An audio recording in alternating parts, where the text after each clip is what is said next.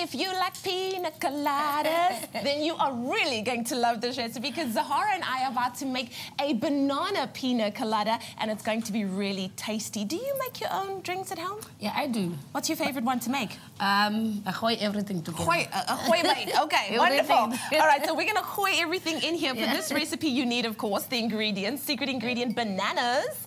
Then you need, okay, that's one. Then you need some pineapple there as well. Do you want to pass me our coconut milk there, Sahara?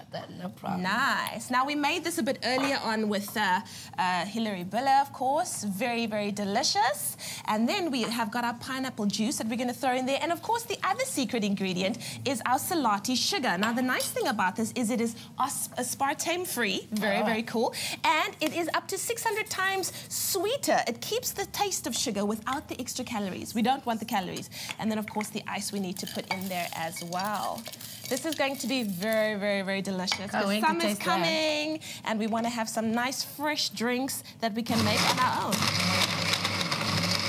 Yeah, I think that's all we need to do. And then, of course, all we do is pour it into our glass, and we have our very delicious pina colada. All right. Have a taste there. People at home, this is the moment you've been waiting for.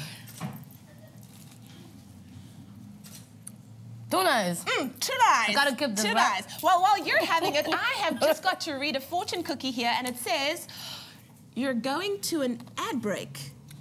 Okay.